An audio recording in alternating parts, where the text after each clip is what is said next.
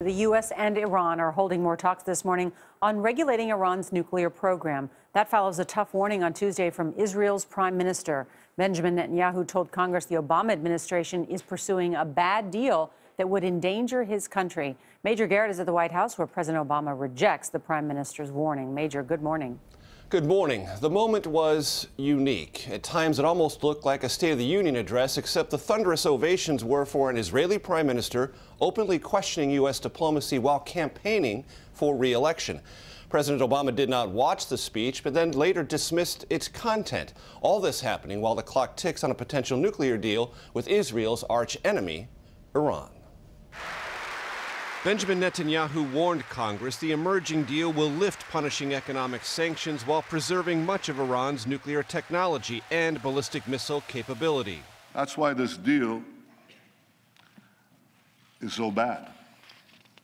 It doesn't block Iran's path to the bomb. It paves Iran's path to the bomb. The applause, loud and sustained,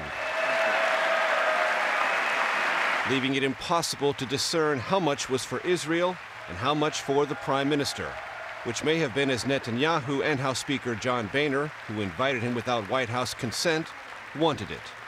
President Obama convened this teleconference with European leaders on Ukraine during Netanyahu's speech, then told reporters the transcript revealed, quote, nothing new. Now, the alternative that the prime minister offers is no deal, in which case Iran will immediately begin once again pursuing its nuclear program, accelerate its nuclear program, without us having any insight into what they're doing. House Minority Leader Nancy Pelosi called Netanyahu's speech condescending and insulting. It was near tears because I love Israel very much. I value the importance of the relationship between Israel and the United States. Senate Majority Leader Mitch McConnell said the choice isn't, as the White House often contends, a deal with Iran or war.